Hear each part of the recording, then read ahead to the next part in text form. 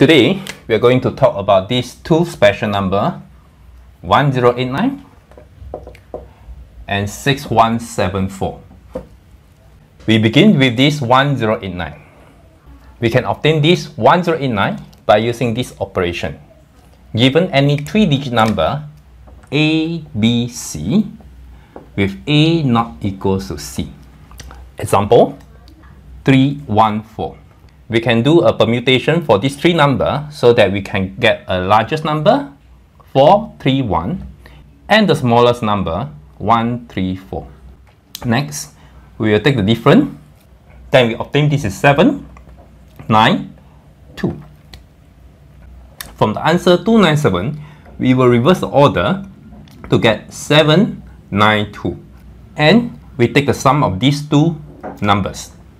And it will be 9801. 1098. This is how we get the first one. You may try for any other three numbers. Let's say 521. So 521 is the largest, 125. Then this will be 6, 9, and this is 3. After that, 693. We add up against 1089. However, we need to be cautious when it is like 788. So for 788, the largest is 887, the smallest is 788. Okay, so when you take this is 9, 9. It is only 2-digit number 99, but in this case, we need to add a 0. So it becomes a 3-digit 099. And we do the same thing here. We add the reverse order of this 3-digit number, and therefore we still get 1089. And there's another extra thing for this 1089. That is 1089 times 9 will be equal to 9801. It is a reverse order of 1089. 1089 is actually equal to square of 33, and 9801 is actually square of 99. Next, we are going to give a proof why it is always 1089. So say we have A, B, C, 3-digit number where A is greater than B greater than C. It can be equal, but A not equal to C. So minus the 3-digit number CBA. This should be the smallest. So it turned out that this will be another 3-digit number. So the last digit of this 3-digit number should be 10 plus C minus A. This is number range from 1 to 9. And the second digit should be always equals to 9.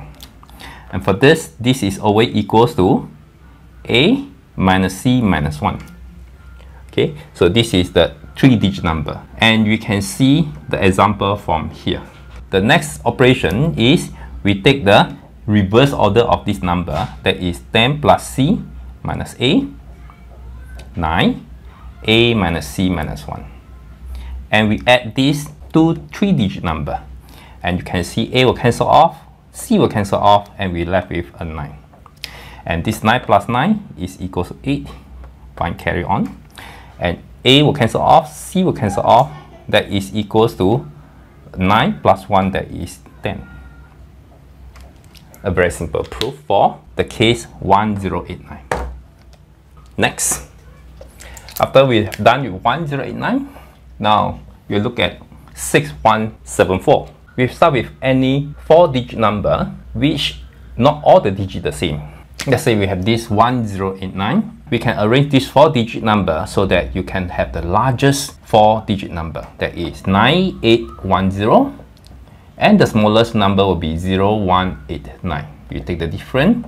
This is 1, 2, 6, 9. And we do the same thing again for this newly found number, and we take the difference, that is 2538. And we'll continue 8532 2358, and this is 4 7, 1, 6. 6, 1, 7, 4. Then we take the largest will be 7, 6, 4, 1. And the smallest will be 1, 4, 6, 7. And we take the difference. This is 4, 7, 1, 6. When you reach 6174, then you go back to this number. And what's interesting about this 6174 is that no matter what is the 4-digit number that you have, as long as not all the digits the same, then eventually you'll get this number 6174 and it will be always stay there. For this number 1089, there's only 3 steps to get 6174. For some other 4-digit number, you may spend more than 10 steps. You can track it and let me know what is a 4-digit number that have the most number of steps to reach 6174. So far, it seems that there is no proof why all these numbers will go to this 6174. But I think people have tried for all possible 4 digits. All of them get the same conclusion. You can try and have fun. That's all for today's lesson. I'll see you again. Bye bye.